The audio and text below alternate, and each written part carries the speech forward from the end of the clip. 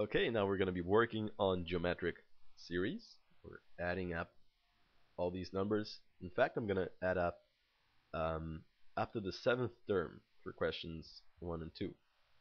And we're going to be using this formula over here.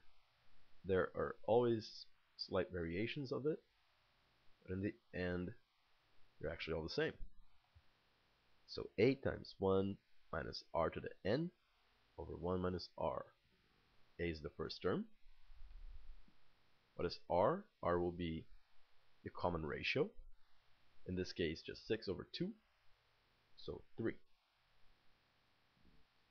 And what about n? Because I want to add the first 7 terms, n is 7. So S7 is going to be equal to a times 1 minus, so r is 3. So we have 3 to the power of 7, since n is 7, all over 1 minus 3. Great. So here we're going to get 2 times 1 minus, now 3 to the power of 7. Use my calculator. I forgot, but it was 2187 all over 1 minus 3, negative 2. Great, so we're going to get 2 times.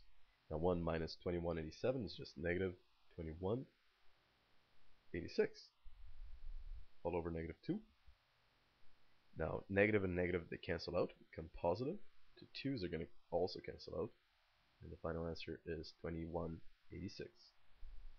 That's it. So that is the sum of the first 7 terms of this geometric series.